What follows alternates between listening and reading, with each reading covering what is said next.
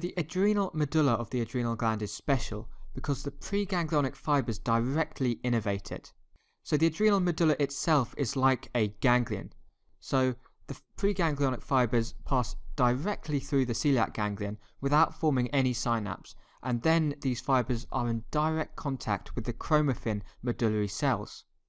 So just like other preganglionic fibers, the neurotransmitter between the preganglionic fiber and the adrenal medulla is acetylcholine. So when activated, this stimulates the adrenal medulla to release adrenaline and noradrenaline directly into the circulation.